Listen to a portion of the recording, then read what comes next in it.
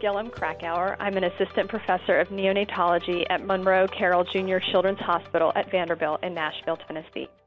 Module 4, Oxygen Consumption and Delivery.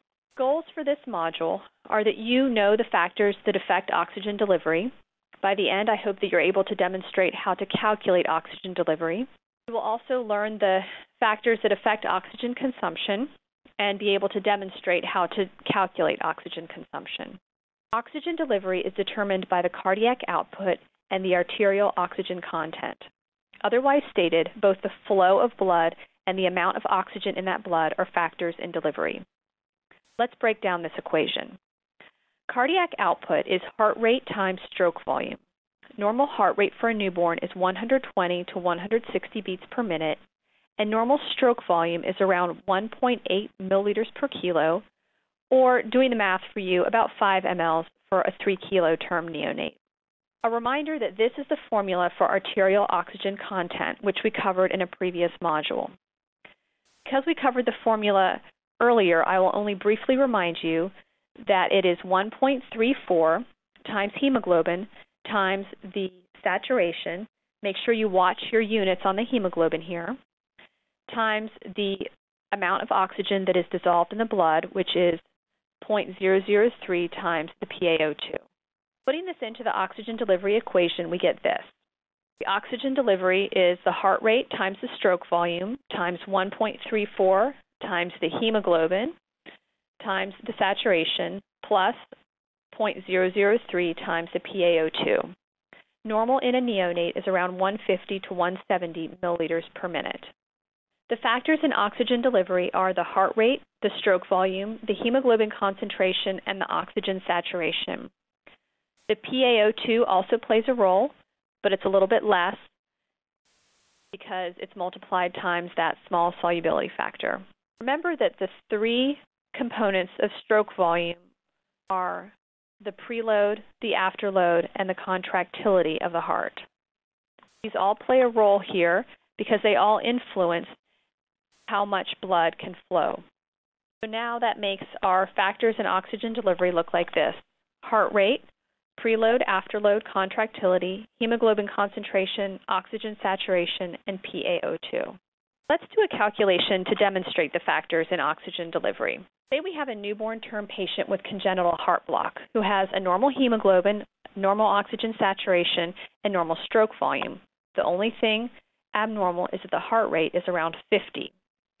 Let's compare his oxygen delivery at a heart rate of 50 to what it would be if he had a normal resting heart rate for a term newborn of 135. So in this equation, we take heart rate, which is 50, times the normal stroke volume for a term neonate, which is 5 milliliters, times the amount of oxygen bound to hemoglobin in the blood. That part of the equation is 1.34 times 15, and here I have divided the hemoglobin by 100 to convert deciliters to milliliters, times 0.95, which is the oxygen saturation, plus the amount of oxygen dissolved in the blood, which is 0.003 times 100. This makes 48.8 plus 0.3, or 49.1 milliliters per minute. Now, let's look at what it would be if he had a normal heart rate. So everything else remains the same. Now I'm just showing you what his oxygen delivery is if his heart rate is 135, a normal heart rate for a term neonate. Solving for this equation, we get 132.1 milliliters per minute. So we find that heart rate is an incredibly important component of oxygen delivery here. Now let's talk about oxygen consumption. In addition to being able to calculate how much oxygen is being delivered to the tissues and understanding if this is an appropriate amount, it is also important to be able to calculate how much oxygen is being consumed. The oxygen consumption equation is also known as the Fick principle and is determined by calculating the difference between the amount of oxygen delivered to the tissues and the corresponding amount of oxygen that is returned from the tissues, how much is being extracted from the tissues. Again, the cardiac output will be reported in deciliters or milliliters per minute. On either the arterial or the venous side, the oxygen content or delivery would be calculated using the equation discussed on the previous slide. Because the value of 0.003, the constant, multiplied by the PaO2 is minimal, in the final derivation of this equation, we didn't include it. So here I show you that oxygen consumption equals the cardiac output times the arterial oxygen content minus the venous oxygen content. So just to remind you that the oxygen content is the cardiac output times 1.34 times the hemoglobin times the, in this case, arterial oxygen saturation times the amount dissolved in the blood. And then we solve the exact same thing once we know the SVO2 or the venous saturation.